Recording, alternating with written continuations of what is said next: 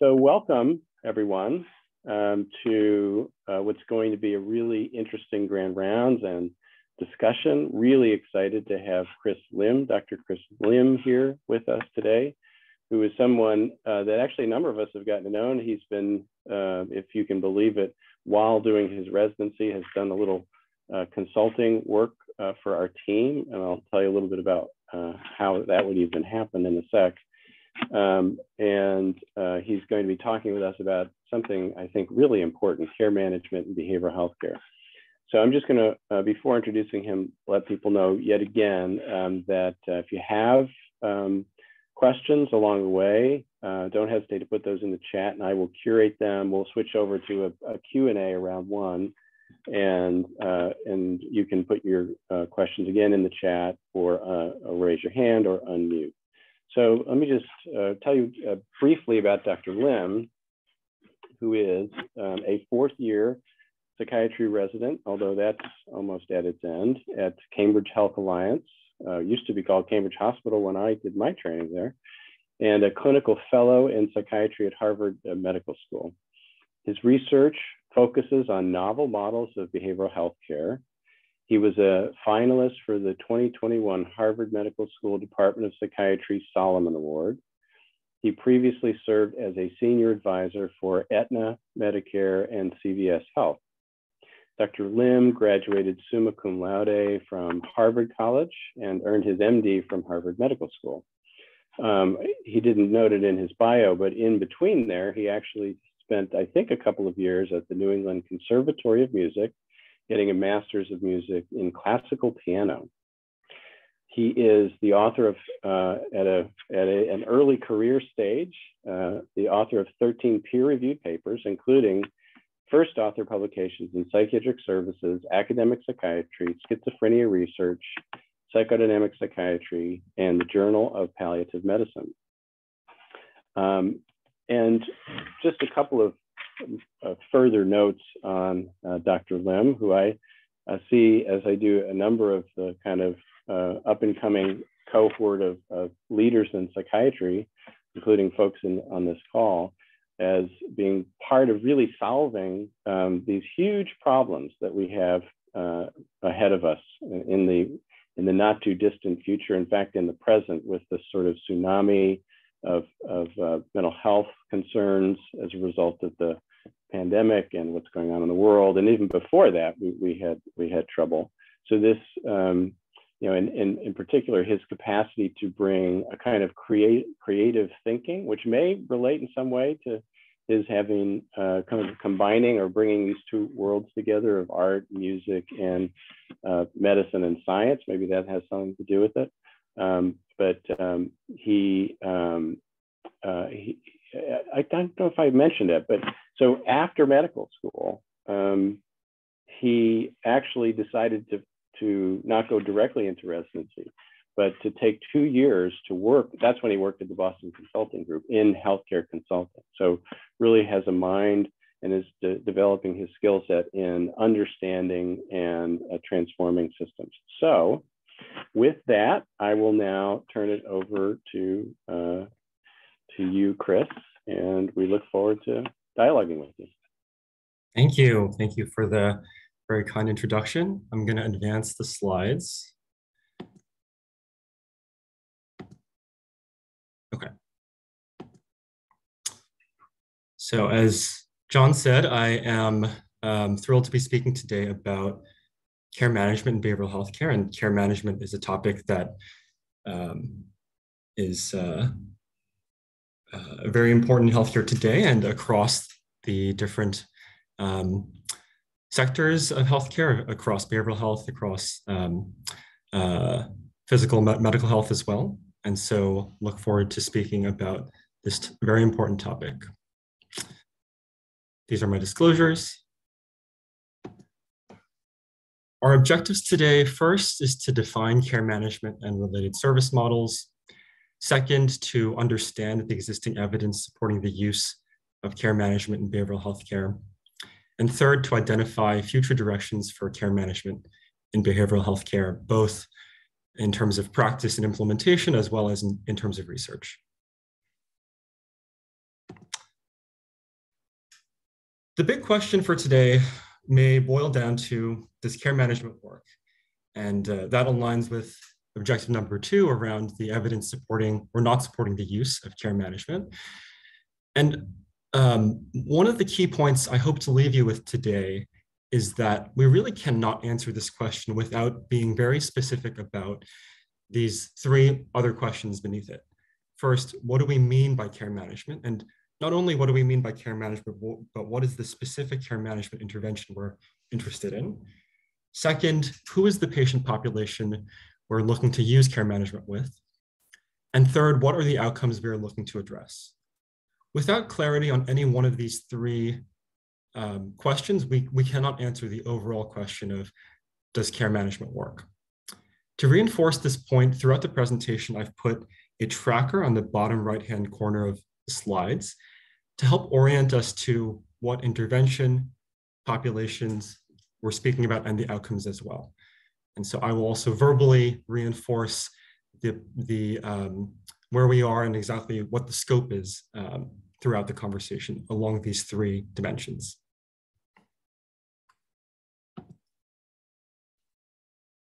So what is care management? This is a term, again, that comes up frequently in healthcare today. There are a number of other similar seeming terms out there: case management, care coordination, care navigation, and others. This question was posed, I think, articulately by an author in the New York Times 7 years ago. The article, "The Tangle of Coordinated Healthcare," and she writes, "Who coordinates the coordinators? More specifically, who coordinates the proliferating number of healthcare helpers, variously known as case managers, care coordinators, patient navigators or facilitators, health coaches, or even, here's a new one, pathfinders." And I'll note that this article takes a somewhat skeptical tone to this topic, and I want to reinforce that that is not the point of today's presentation, but rather my sense is that the skepticism arises from the fact that there is both a multiplicity of terms as well as terms that are not self-explanatory, so terms that are maybe ambiguous upon face value. To define what care management is, myself and colleagues turned to a document from a national group, the National Academy of Certified Care Managers, and their content domains and care manager tasks. So I'll go through these right now. They list 5 domains. 1, assess and identify client strengths, needs, concerns, and preferences. 2, establish goals and a plan of care. 3, implement care plan. And I've highlighted the specific tasks that they list under this broader implementation of care plan domain. 4, manage and monitor the ongoing provision of and need for care. And 5, ensure professional practice and supervision of care management. To simplify and distill this down, we came up with a list of just three elements. And simply those are assessment, care planning, and care coordination. And I think if you take a minute to look at the list of 5 at the top and see how those align with assessment, care planning, and care coordination, we felt this was a simple way to define what is care management. And this also happens to align very closely with a definition provided in a 1982 article about case management, which we'll go into in further detail momentarily. I should also highlight that in terms of today's presentation, we can think of case management and care management interchangeably, although there are some differences, some nuances, and happy to go into that further later today as well. So when we think about the 3 elements of assessment, care planning, and care coordination, this is a broad definition, and we might think about what's missing. So both in terms of what's not included in assessment, care planning, and care coordination, and then also what are some of the details that are not defined by that. So I'm going to go through a list of 3 things that is not clear from that definition, and we'll come back to throughout the presentation today. one thing that is clearly not part of assessment, care planning, and care coordination is actual care. So the direct provision of care or services is not encompassed by assessment, care planning, and care coordination. And in some ways, we might think, oh, that actually makes sense. People providing care in behavioral health care, say, might be a therapist or a psychiatrist. A care manager is not directly providing that care themselves. However, as we'll see later on, the question of whether services or care are actually provided by the care manager is an important distinction that differentiates different models of care management and varies between different models in terms of even what those elements of care are. Now, another thing that's not clarified by the definition of assessment, care planning, and care coordination is how the care manager fits within a broader team, whether it's a team providing that service or whether they are part of a, let's say, standard provider team, for example, integrated with a therapist and psychiatrist or with a primary care provider. So this question of individual versus team or fitting into a broader team is another domain or dimension that I'll come back to throughout the presentation. And finally, there is no guidance provided around the contact logistics. So things like the frequency of contact, the duration of contact, whether it's in person or remote, others. This may widely vary between models that all fit under the umbrella of care management. And there are other dimensions as well. But again, these are three that I'll highlight that seem to in particular distinguish different models of care management and have explicitly been called out in the literature on care management. So before we move on to talking about specific models in specific populations, I want to again reinforce that one takeaway is assessment, care planning, care coordination. That is really how we think of and define the triad of care management. For the rest of today, we'll look at care management within two specific behavioral health populations. The first is individuals with severe mental illness, SMI, and the second is primary care populations with behavioral health conditions. These are populations in which there is extensive history of research and experience with care management models. And it might strike you that these are in some ways populations on opposite ends of the spectrum. So on the one hand, severe mental illness, and then on the other, what might be more mild mental illness, but very prevalent conditions. And perhaps later today, we can come back to thinking about why is it that these are two of the populations in which there is that extensive body of experience in care management.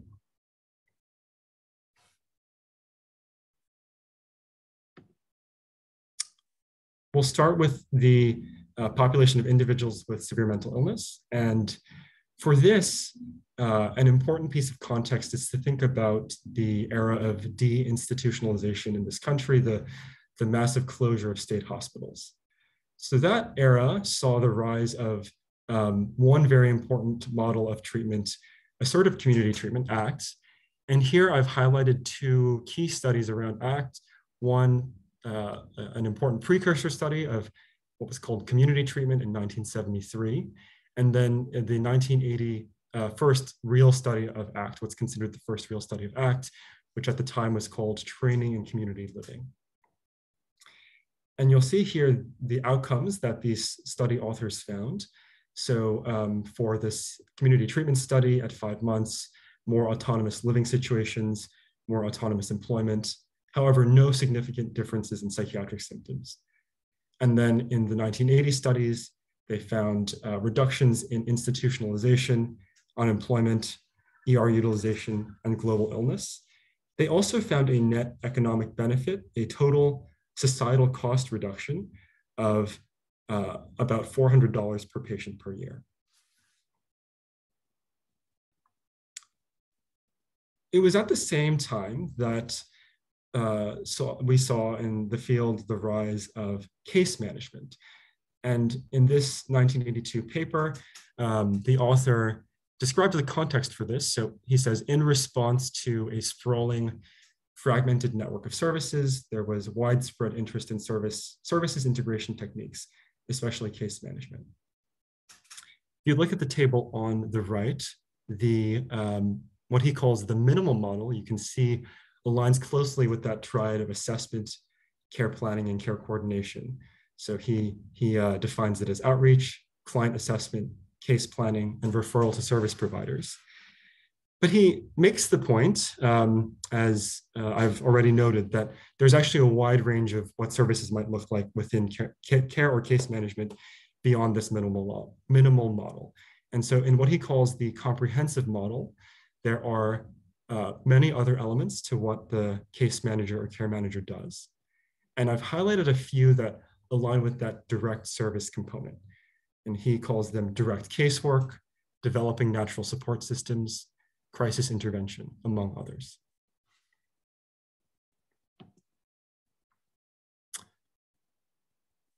You might be wondering, why are we talking about ACT in a presentation about care management?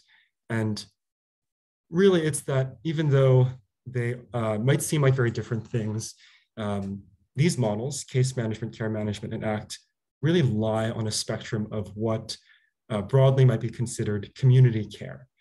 And so in this 1998 systematic review by Muser and colleagues, they defined 6 different models of community care, including ACT, as well as some less intensive forms of case management. And here in this table, they've highlighted a number of different differences between those features of the intervention and aligning to those domains of direct service, the team element, and logistical aspects of the contact with clients or patients. Now, this was a systematic review, so not designed to make a quantitative synthesis about effectiveness of any of these models. For that, in 2017 was an updated meta-analysis from the Cochrane Group on actually a combination of assertive community treatment, ACT, as well as what they called intensive case management. And I'll now dive into that study, as well as a meta-analysis that myself and colleagues performed on essentially everything else. So the non-intensive forms of care or case management for this population.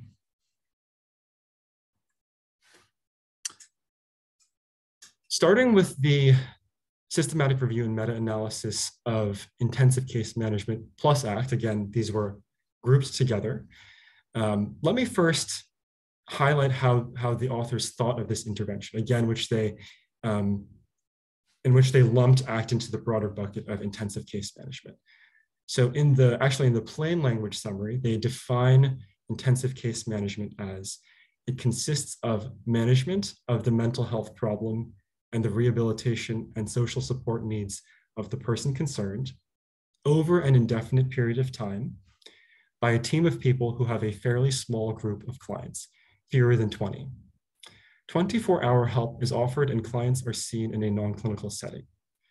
So in that definition, you can see embedded several of those dimensions I had referenced, the team element, several aspects around the logistics of the contact, such as 24-hour availability. And in regard to caseload, they actually used a formal cutoff of 20 or fewer patients or clients per case manager to define intensive case management. In terms of the outcomes they saw, when compared to standard outpatient care, they found a significant reduction in hospital days by about 1 day per patient per month, or a little less than that, reductions in death by suicide, reductions in study dropout, which we can consider also dropout from outpatient care, reductions in unemployment, but no significant effects on mental state or status, quality of life, or healthcare costs. I'll highlight that the relative risk of in the ICM or ACT group is substantially lower than that of the standard care group. So not only statistically significant, but 30% or thereabout reductions in death by suicide, study dropout, and unemployment. In this article, they wrote that we currently know of no review comparing non-ICM with standard care and reporting relevant outcomes. So this was one of the inspirations for our group to look into this question of non-intensive case or care management in the population of individuals with SMI. So we defined non-intensive care management as a non-team-based model, so an individual care manager, unlike in the ACT team model. And we had no caseload restriction, neither a minimum nor a maximum. In regard to outcomes, we found significant reductions in psychiatric symptoms, improvements in global and mental quality of life, a significant reduction in total psychiatric hospital days, but no significant effect on total number of hospitalizations. And then based on a small number of studies each, we did find both greater patient satisfaction as well as greater total healthcare costs, inclusive of the care management intervention. Thinking about not only the statistical significance, but also the magnitude of the effect, the standard mean differences, the SMDs, which were Hedges G-values, are all in the low range. So a standard mean difference of under 0.3 is considered a small effect. So these effects are all certainly small. And I'll pause here to also invite you to look at the list on the right and the list on the left in regard to the outcomes and some of the differences in the outcomes demonstrated between the two studies.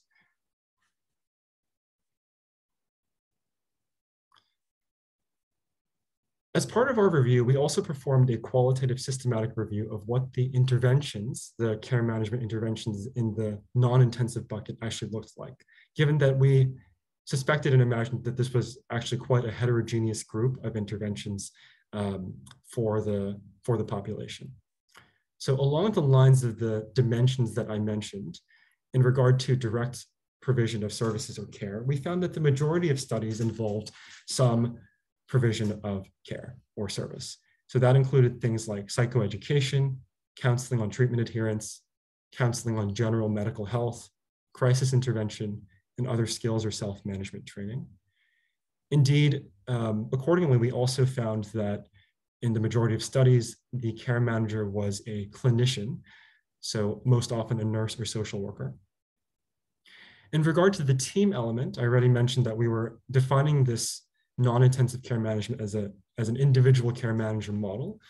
But in regard to whether that person was integrated into the broader outpatient psychiatric team, we found that to be the case only in a minority of studies. Finally, in regard to contact logistics, we saw that every study involved some sort of in-person contact with patients or clients, and the average duration of the intervention was 16.3 months. We also did look at whether the intervention involved not only care management, but also some broader social service support or coordination around things like housing or employment, and found that that was indeed the case in the majority of studies as well. Lastly, we also looked at whether the study authors defined or named any specific model of care or case management that they were aligning the intervention to. And these are examples of models: the clinical model, the strengths model, the rehabilitation model. These are examples of models also named in the Muser systematic review I mentioned a few minutes ago. And these were indeed named in several of the studies, but generally study authors did not claim any strict fidelity, but rather that these were models that were more of a paradigm that the intervention in the study itself was perhaps most closely related to. One note about these intervention characteristics is that we were limited, of course, by what was described in the manuscripts, and we did attempt outreach to authors to clarify when it seemed ambiguous. But we imagine that in actual practice, likely there was more involvement of some of these activities than was necessarily put on the paper in the manuscripts. So likely with things like direct provision of services or care, or with social service coordination, we would guess that care managers were more often doing this than was necessarily reported. So I'll now pause for some conclusions around this broader topic of care management for individuals with SMI. So in regard to the intervention, even when we looked at so-called non-intensive care management, there was clearly a substantial amount of clinical involvement. So direct service provision or care, a clinician as the care manager, and in-person contact. And perhaps this is not surprising given the complexities and challenges of working with individuals with SMI. But one clear difference between non-intensive care management and ACT or ICM is the team element. So not only the team model of ACT and ICM, but the integration of the care manager within a team or not. We also might want to reflect on some of the differences between the outcomes demonstrated in ICM versus in non-ICM. And might it be that these reflect different underlying objectives between the interventions? So with ICM and certainly with ACT, when we think back to that history surrounding deinstitutionalization, the objective of community living or really social function was a primary objective. Whereas for contemporary care management, and I'll note that in our systematic review, the majority of studies have been published in 2010 or later. In contemporary care management, it may be that really clinical objectives around management of the psychiatric illness take precedence. So symptom reduction, quality of life improvement, et cetera. Finally, I want to make a note about interpreting cost outcomes. So first, there is a difference between total societal costs and total healthcare costs. In that first study of ACT, they found a reduction in total societal costs. In the Cochrane systematic review and meta-analysis of ACT and ICM, they found no significant differences in total healthcare costs. And in our systematic review and meta-analysis of non-ICM, albeit with a very small sample, we found a significant increase in healthcare costs. And there is a difference between total societal costs and healthcare costs. In the original ACT study, they actually encompassed total healthcare costs within total societal costs. And total societal costs included things like the costs of deferred employment or lost productivity, the costs of the criminal justice system, et cetera. I also want to reinforce that total cost increase is not the same as cost ineffectiveness. So a cost increase with a large enough clinical benefit would be considered cost effective. And none of the studies that I mentioned were looking at cost effectiveness. So this is an important distinction to highlight here as we think about cost. All right. I'm now going to move on from this first population, the individuals with SMI, and move on to the second topic, which is individuals in the primary care setting with behavioral health conditions. So I want to first provide some rationale for why we're talking about primary care-based care management for behavioral health. Primary care providers provide the majority of physician treatment for psychiatric disorders in the US. Screening for psychiatric disorders in primary care is both routine and recommended practice. And here, in terms of recommended practice, I'm thinking specifically of 3 United States Preventive Service Task Force recommendations around the screening for depression and substance use in primary care. And comorbid medical and psychiatric conditions are associated with greater burdens across a range of dimensions. So greater symptom burden, greater functional impairment, decreased length and quality of life, increased costs.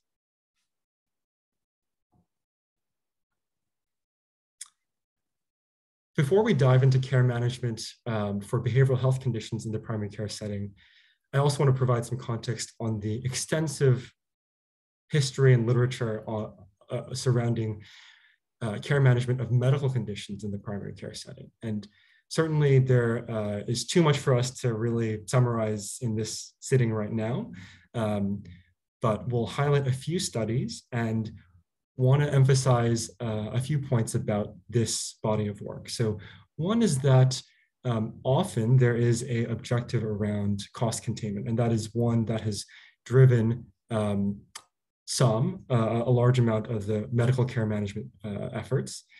And second is that toward that objective, results have been mixed. And so the studies that I'll describe now are indicative of those broader points.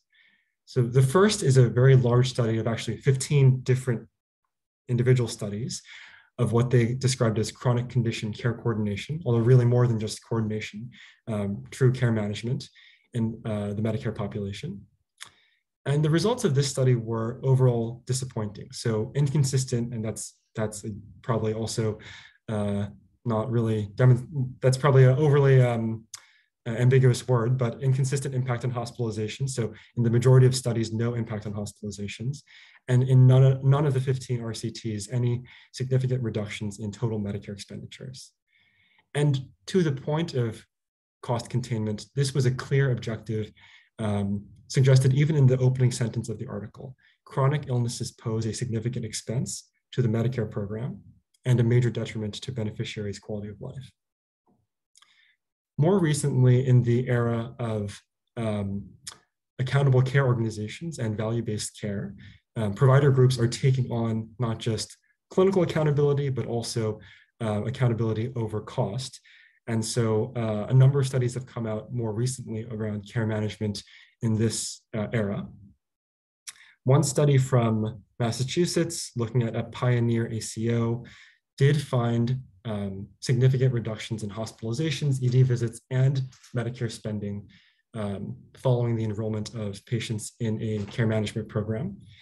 And they actually found that these effects grew over time. So when they compared the first 6 months, 7 to 12 months, and then 13 months beyond, the authors suggested that the effects in these domains were increasing. However, another study from 2019 looking at 244 Medicare Shared Savings Program ACOs, MSSP ACOs, found less promising results. So when they looked at the amount of care management and coordination activities, they found no association with that amount with differences in quality indicators, hospitalizations, emergency visits, or 30-day readmissions. And in fact, they found that greater care management and coordination activities was actually associated with greater annual spending, not less. So again, want to reinforce sort of a history of cost containment being at least one of the objectives around implementing care management, as well as the fact that that has demonstrated some mixed results in literature to date. So as we turn to thinking about care management models in the primary care setting for behavioral health conditions, similar to how I talked about models in the individuals with SMI population, I will start with a more intensive model and then talk about less intensive models. So when we think about intensive models of care management in primary care surrounding behavioral health, we of course think of the collaborative care model, COCM. COCM is a model that has now demonstrated effectiveness in many, many studies. And to summarize the way that this model works, it is a team-based model. So there is a care manager, a behavioral health care manager in this diagram on the bottom left of the triangle, who works with the patient as well as with the PCP, who's at the top. There's also a psychiatric consultant, a consulting psychiatric prescriber who advises the primary care provider on psychopharmacology management of the behavioral health condition and works as part of the team as well. And that individual is on the bottom right of the triangle. So needless to say, in terms of those kind of dimensions of what differentiates different forms of care management, clearly this is a team-based model. And in fact, that is highlighted as the first of the 5 principles of COCM that the COCM group puts out there. And so that is one. And then when we think about some of those other dimensions, we can clearly see that the COCM model makes a stake in terms of which direction COCM goes. So COCM, in regard to contact logistics, describes population-based care in which there is both registry-based management of the patients who are in this model of care, and also proactive outreach to patients. So that suggests that there is not just contact where patients come to see a provider or a care manager, but there's actual proactive outreach to the patient. And there is a clear element of direct service as part of COCM. So the care manager is providing direct evidence-based care as described by the COCM group. And they specifically call out 3 elements to this: problem-solving treatment, or PST, behavioral activation, and CBT. So in this model, clearly the care manager is not just providing care coordination, but actually a provider of care as well.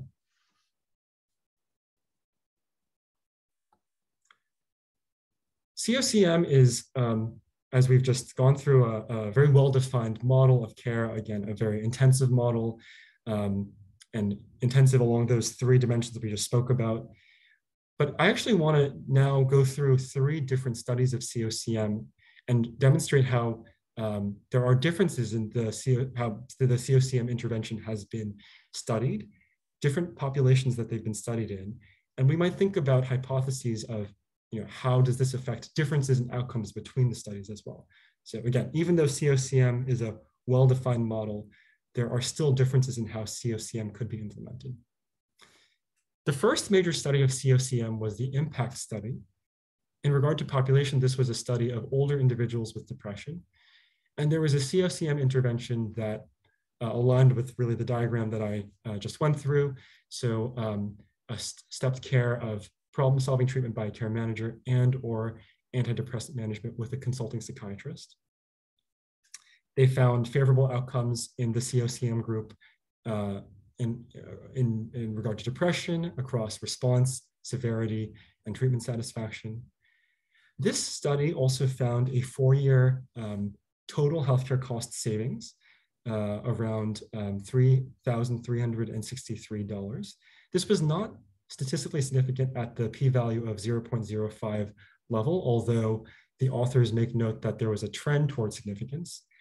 And I'll also make the point that this is actually the study that is referred to when people say that an investment in mental health or behavioral health or psychiatry leads to total medical cost savings down the road. So the intervention, COCM, they estimated costs around $500 in that first year. And then 4 years later, there was a 6-fold return in terms of cost savings. Again, it was not statistically significant. And then I also want to reinforce that this was at the 4-year mark. So the authors in this paper show that actually in the first 2 years, none of these cost savings were visible. The second study of COCM that I will go through is the Pathways study. So already this was a study looking at a different population. This was a study of individuals with both depression and diabetes. The intervention was similar to the intervention in the IMPACT study, a COCM intervention with both stepped care of problem-solving treatment with the care manager and or that antidepressant management with a consulting psychiatrist. In the study, they also found favorable outcomes in regard to depression. They did look at differences in A1C at 1 year, and they found no significant difference between the COCM group and the standard care group. So they were looking to see if there was going to be that effect from the medical side on diabetes management, and they did not find it. And the third study I'm going to highlight now is the team care study. So this was a study in 2010 looking at yet a different population, so individuals with depression and either diabetes and or coronary heart disease, but not just diabetes and or coronary heart disease in general, but specifically poorly controlled diabetes and or poorly controlled coronary heart disease. And the intervention here was different. So there was that depression COCM, but the care manager in this intervention was actually performing both care management for both depression as well as the medical conditions. So the care management included an active management component around diabetes and coronary heart disease, as was relevant to each patient. And in this study, they indeed found favorable outcomes in regard to depression. And they also found statistically significant outcomes in regard to medical conditions, a greater A1C reduction, a greater LDL cholesterol reduction, and a greater systolic blood pressure reduction in the COCM group with this hybrid depression and medical COCM, as well as when compared to the standard care group. Again, before moving on from the slide, I want to emphasize that even within COCM, there are different levels of interventions, and we might think about how the population selection intervention we might hypothesize how that relates to the outcomes seen.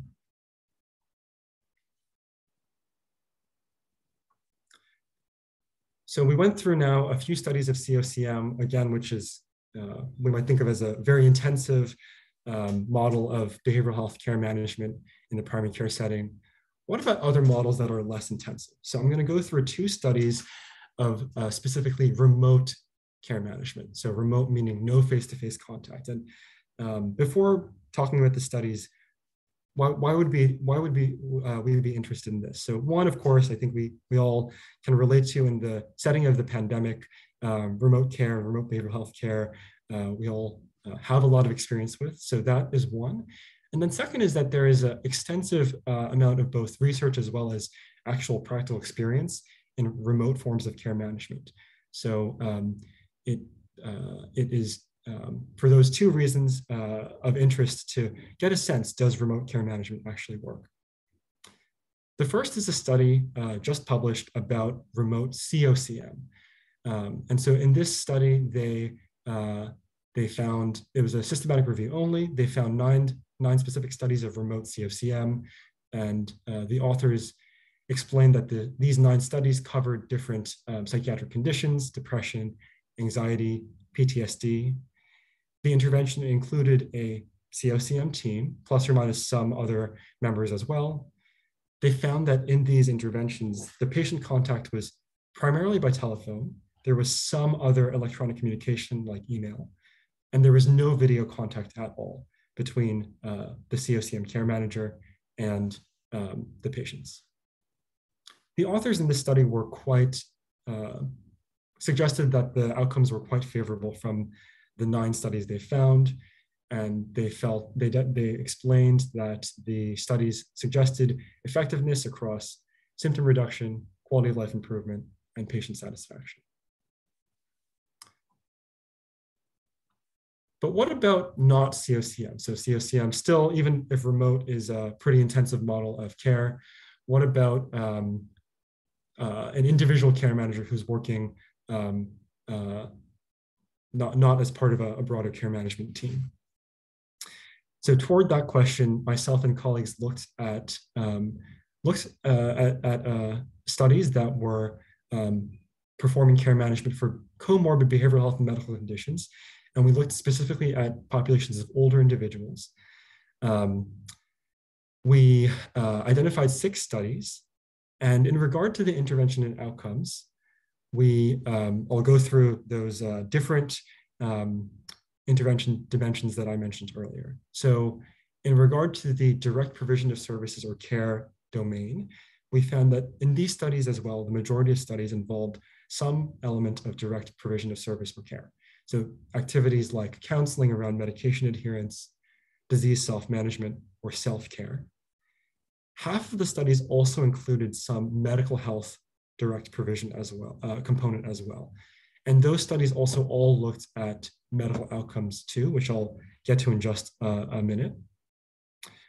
In regard to team integration, now again, all of these studies had an individual care manager working independently around the care management, but whether the care manager was integrated into a broader, say, primary care team, that was the case in only one of the studies. So in a study based in the VA, the care manager was part of that broader outpatient primary care team. In the other studies, that was not the case. In regard to contact logistics, all 6 studies involved telephone-only contact and no video contact and no other forms of electronic communication with the patient. And The majority of studies also were fairly short, so looked at a 6-month or shorter duration, both for the intervention and follow-up. In regard to outcomes, I'm going to break it down, again, being intentional between the different outcome domains. So between psychiatric, medical, and then cost and utilization. In regard to psychiatric symptoms, there were favorable results in at least, or in 4 of 6 studies, at least for some of the psychiatric symptoms that the studies looked at. And 2 of the 6 studies demonstrated consistent improvement or benefit for the care management intervention across the psychiatric symptoms that were studied and reported. In regard to medical outcomes, the results were more mixed. So of the 3 studies that looked at medical outcomes, again, all of these 3 studies involved some medical component to the care management as well. In those 3 studies, only 2 of 3 had some improvement in some of the medical outcome domains that they were studying, but none of the 3 studies demonstrated consistent improvement across the medical outcomes. And finally, the 2 studies that looked at healthcare costs and hospitalizations found 0 impact across any of these outcomes. So let me summarize some conclusions here about the broader topic of care management for behavioral health conditions in the primary care setting. First is that similar actually to in the SMI population, even in primary care, the evidence base for care management in behavioral health conditions is primarily of models with that substantial clinical component, with substantial direct service provision and care. And that's true not just in COCM, but even in non-COCM, so in individual care management as well, or standalone care management. It seems that remote care management does show promise for addressing behavioral health symptoms in behavioral health conditions. And that is also true in both COCM and in, again, standalone care management. But in regard to other outcomes, the conversation is more nuanced or complex. So when we think about medical outcomes, it seems like one takeaway is to think intentionally about whether to include a medical element to the intervention. And if we're thinking about doing an intervention that includes both a behavioral health element as well as a medical element, that means the care manager must be sufficiently trained and feel like they have enough clinical background to address both behavioral health issues as well as medical issues. So that is an important kind of restriction to keep in mind when thinking about an intervention like the one in team care, where the nurse care managers were providing care management for both depression as well as diabetes and coronary heart disease. And then in regard to cost and utilization outcomes, overall, these really still remain elusive and not something that we can be certain about. Regardless, we should expect that they may take years to manifest. So that was the case in the impact study. That was also the case, as I mentioned, in that Pioneer ACO study from Massachusetts as well. Some broader conclusions about care management in general in behavioral health care. So again, I want to reinforce this core definition of care management as assessment, care planning, and care coordination, and not necessarily including direct care.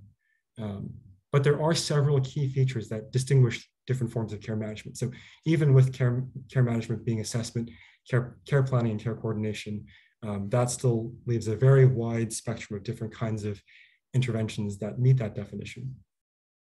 And in regard to that direct provision of services or care, at least today, the existing evidence for care management in behavioral health really is around clinical models that include that element of care. It does seem like telephonic models of behavioral health care management show at least some promise in primary care for addressing behavioral health symptoms. And I want to reinforce this point about targeting outcomes intentionally and thinking about how those tie to the intervention and even more fundamentally to the objectives of even coming up with the intervention in the first place? What is the ultimate goal? And a few future directions for this broader topic and work. So one important question in care management research, and maybe in research around psychosocial interventions more broadly, is what are the active ingredients? So one hypothesis I have on the page is there some connection to some of those elements of COCM? Is it the principles of COCM that for COCM are what underlie its effectiveness? Is it the patient-centered team care, population-based care, et cetera?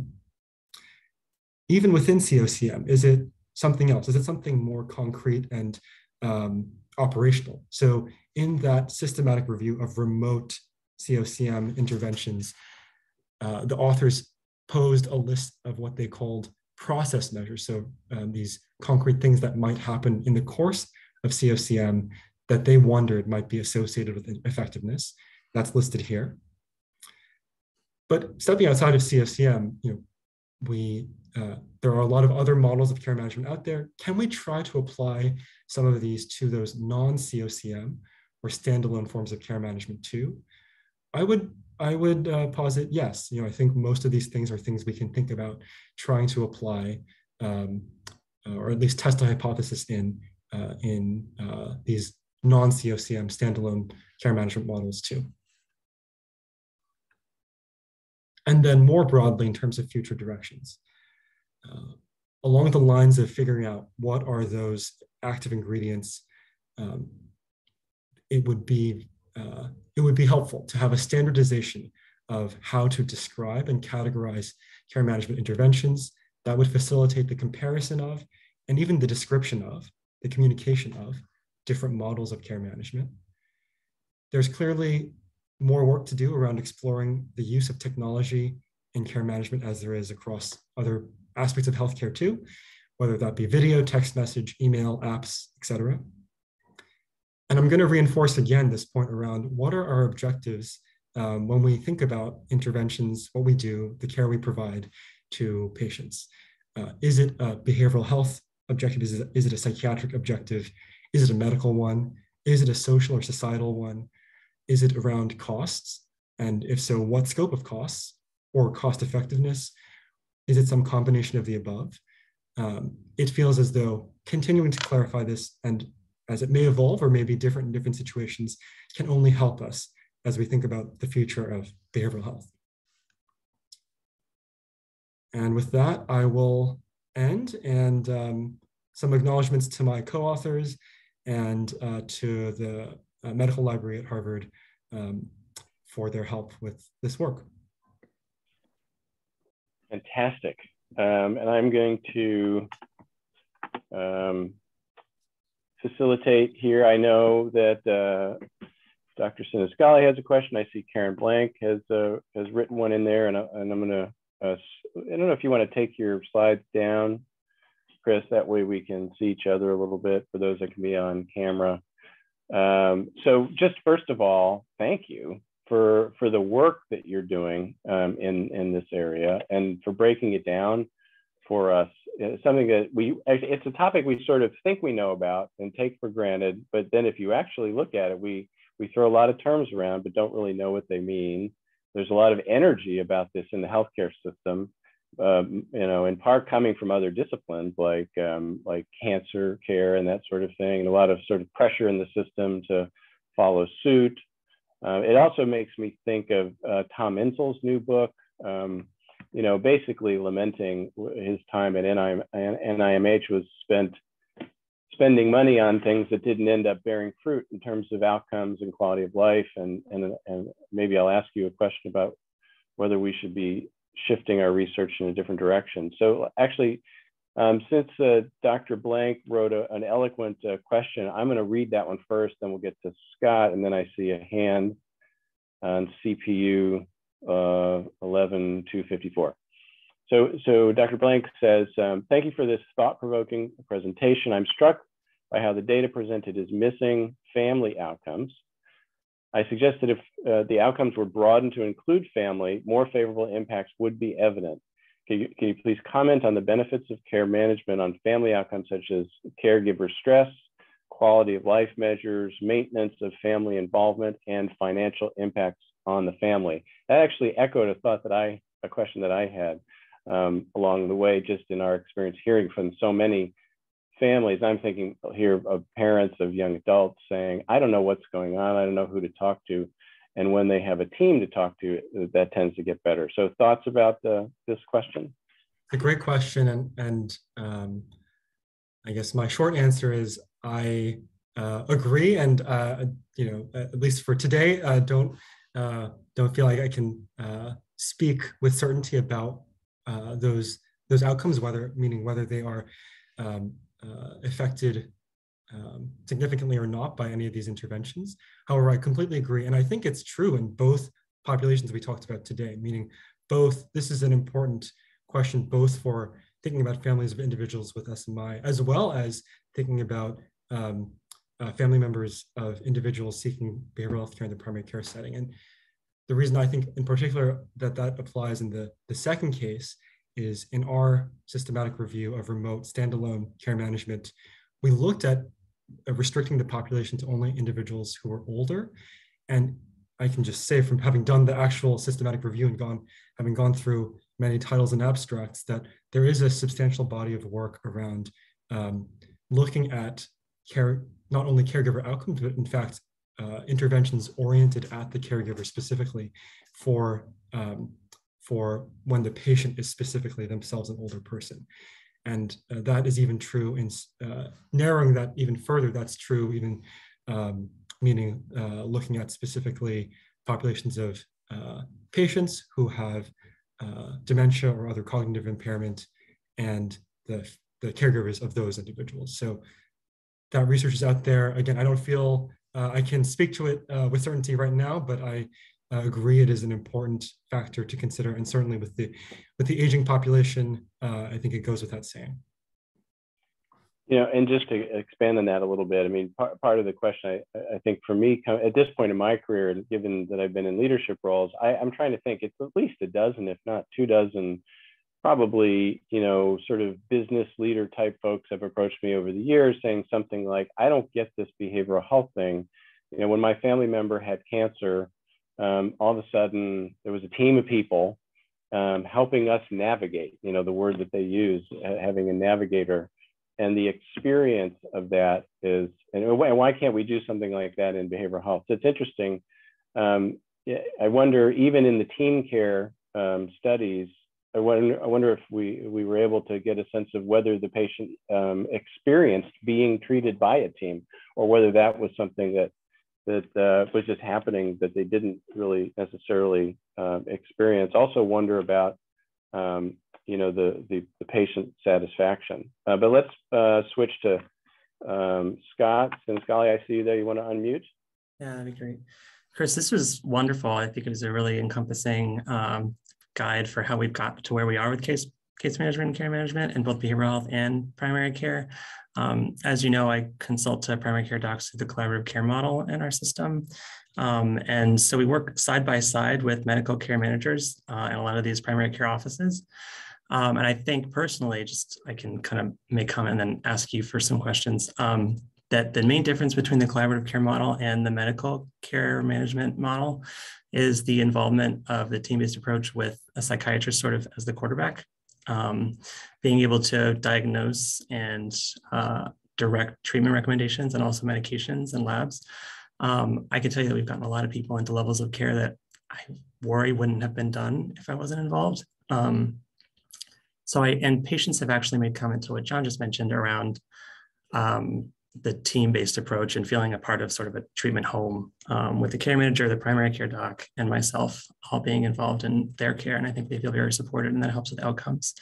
But I'm wondering if you are aware of any research comparing the collaborative care model to standalone care management in the medical setting. And if you could also comment on the standards of care clinically for standalone care management, that'd be helpful. Yeah, it's a great question. And I think this question of comparing both, there are three comparisons I think that can be made based on the kinds of interventions or the categories that we've been talking about. So there's like intensive forms of care management, which I would consider COCM as in that bucket. There's maybe non-intensive or standalone forms, and then there's just standard care alone. So we can think about the comparison between something like COCM and standard care, standalone care management and standard care, but then also between the two different forms of care management. And I am not familiar with research on that, looking at that third comparison. In regard to the standards of care, I mean, standards around standalone care management, it is not really a model. I mean, in fact, I think the fact that it's not a model is demonstrated by the fact that there's so much ambiguity around what care management even is. And so it's only around things that have become formally defined, like ACT and COCM, where there is a standard and there's a team of people, there's a huge amount of momentum helping to disseminate and then also reinforce and perhaps specify and narrow down what it is. But outside of these centers of gravity that have gathered a lot of evidence, a lot of people doing the work, it's really kind of the Wild West. So, I actually feel like some of my work, some of the goals underlying the work was to help identify even ways to think about starting to apply standards, because I think identifying things like direct care, the team element or team integration, and then elements of the logistics around the contact, those are just the domains. Now, then it's up to us to actually define what are the standards within each of those domains. Those are just characteristics that we can identify and help point people to be very specific about when they are defining or coming up with, when they are testing new models of things like standalone care management. So I think that that is the direction I hope we can move in this work. It's a great question, Scott. And we were just in a conversation not long ago about, because in behavioral health, what we're fighting against most often is non-consumption. Really, is not as people not getting care, of not having access to care. So you also do wonder, even if standing up a not fully studied or articulated treatment model may be imperfect, but it may open up access to a whole, just by virtue of starting something new. All of a sudden you start screening people, and you start, it's an interesting way of looking at it. Dr. Barescu has a question, which I'll read. Thank you for the eloquent presentation.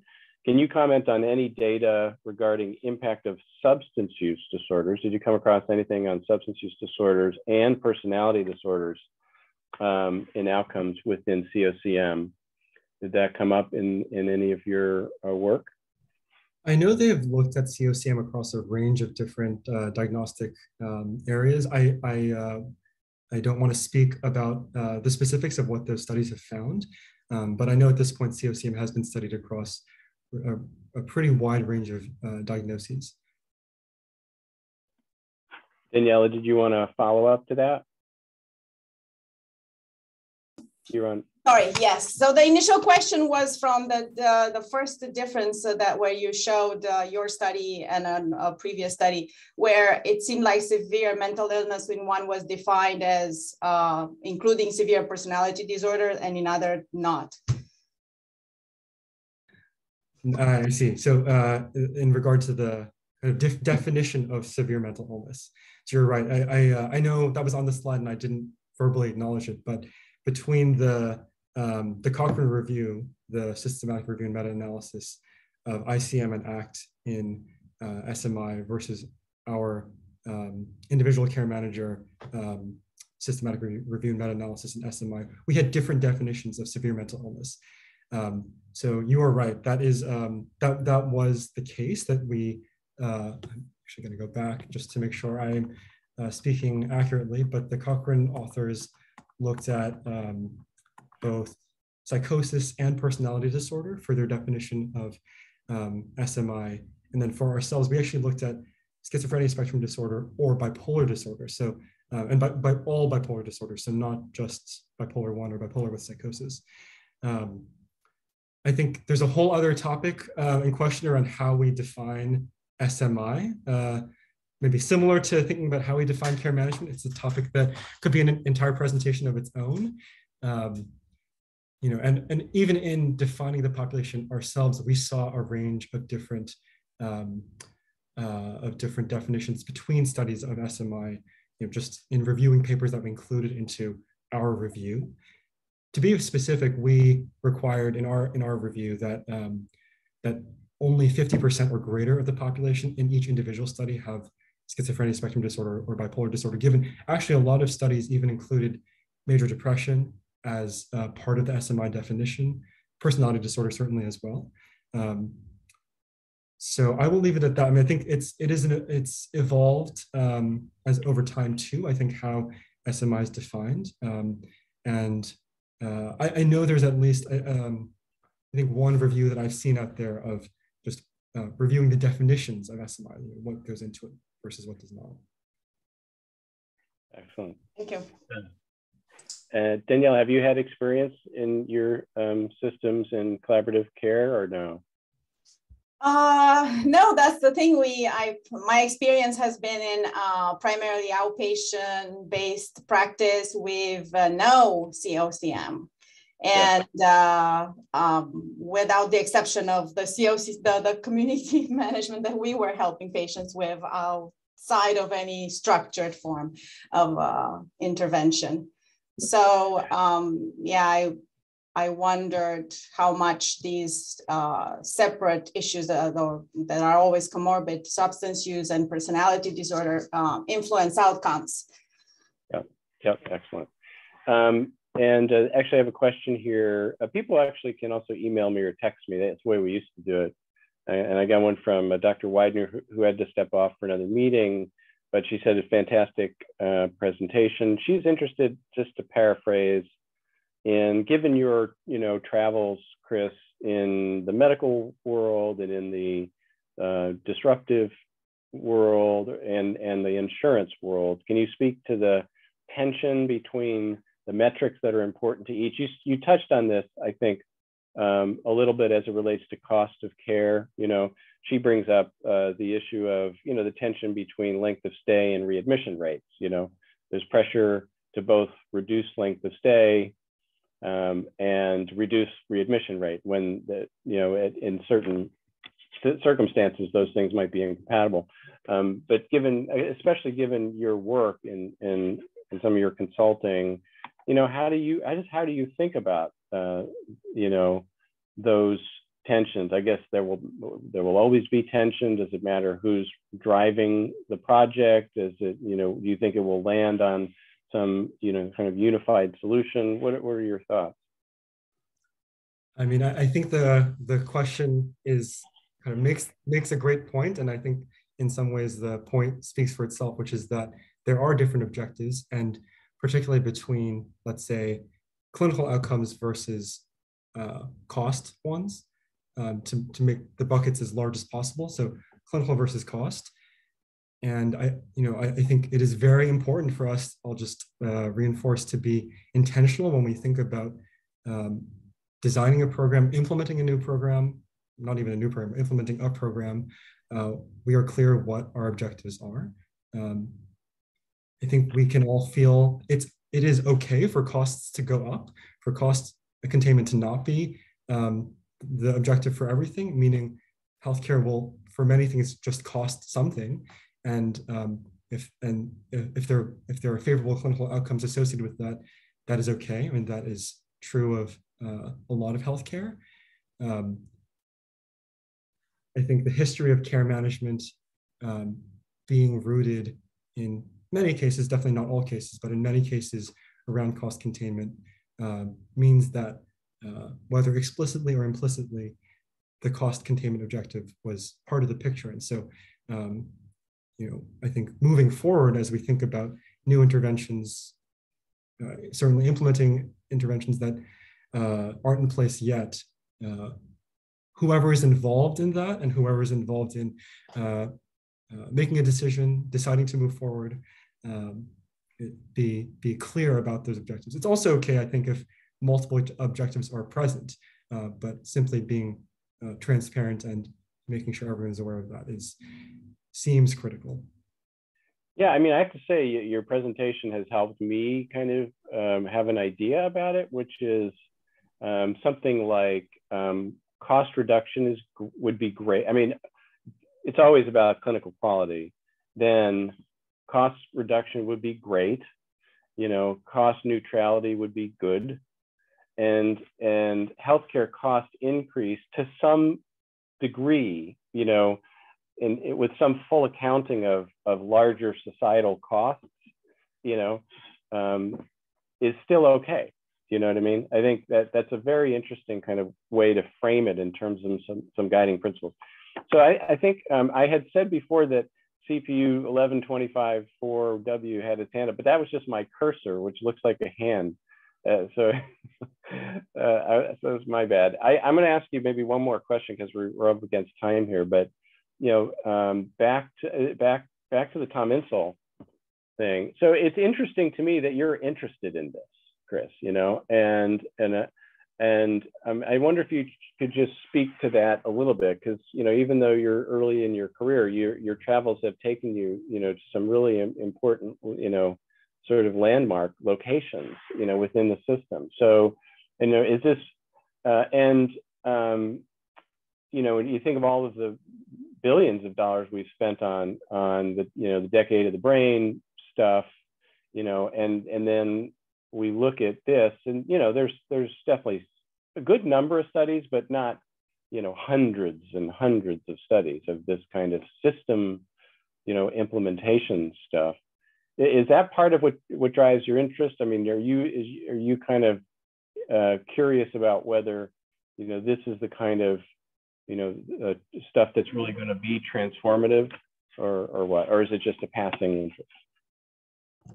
I would say it's more than a passing interest. You know, I think that so one reason is care management is a major tool being applied across the country. I mean, it's and I think it takes many forms, even in places where we're not aware of it. So COCM is a great example. I don't always think people are aware that COCM involves, or you could even say is, a form of care management. But it is, I mean, it is at the same time also very much a way of providing direct care too. But across healthcare, across the diagnoses, but also across the sectors of healthcare, care management is very much of interest. And you know, I think the point I made earlier about rising interest in the setting of alternative payment models, in the setting of the rise of accountable care organizations, that certainly seems to be the case as well. So it seems like a important topic for this time too. One I think takeaway for me personally is to think about what is needed to what's the minimum, or at least more than the minimum needed to make care management really effective, because it does seem that there are care management, or even not even truly care management, but forms of outreach to patients that are very minimal, that may not really do anything. And so there is a question to me about what's just enough. Like, what do we really need to, what's enough contact between the care manager and the client, or the patient and the team, to actually make a meaningful impact clinically, you know, whether that's BH or medical or something else, or in terms of cost. I think that is a very important question, as given the numerous care management programs out there. I think everyone would want to know, you know, what is the model that, what is the least amount needed to make a meaningful effect, and beyond that too, like what are increasing thresholds to have other kinds of effects that we'd want to have. Yeah, that's really helpful. So both in terms of efficiency to be able to scale, because that is the biggest problem, but also because, you know, when things get trendy, you know, lookalike systems get set up, and if they're built without knowing what the secret sauce is, it really just increases cost and inefficiently and doesn't, impact quality. So we are up against the 1:15. So and a great timing. I want to thank you again, Chris, for visiting with us. I only wish that we had one of your, concertas, or I'm not sure what the word is. One of you, if we had some music of you playing the piano in the background as our exit music, but maybe next time. And I'm sure we'll be staying in touch with you. So great to see you, and many thanks. Paul, I guess we can stop the recording. Thank you, Dr. Santamaker.